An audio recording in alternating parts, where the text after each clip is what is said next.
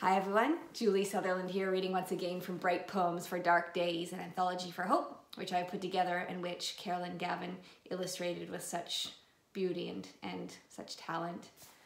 Today I'm going to read a poem called Don't Quit by John Greenleaf Whittier. And I know that poems often seem really difficult to understand. This one's nice and simple.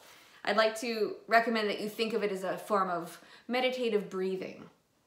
It's got a relatively regular rhythm, a regular rhyme scheme, so you can just kind of fall into its sense and its sounds in a way that is quite peaceful and also inspires courage and hope, which I think at this point in early in 2022, but deep into a cold winter and long into a pandemic, we could all use.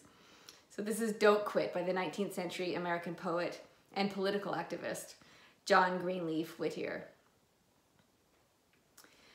When things go wrong, as they sometimes will, when the road you are trudging seems all uphill, when the funds are low and the debts are high, and you want to smile, but you have to sigh, when care is pressing you down a bit, rest if you must, but don't you quit.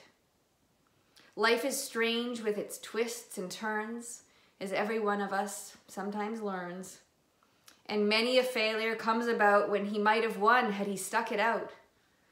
Don't give up though the pace seems slow. You may succeed with another blow. Success is failure turned inside out, the silver tint of the clouds of doubt, and you never can tell just how close you are. It may be near when it seems so far. So stick to the fight when you're hardest hit. It's when things seem worse that you must not quit.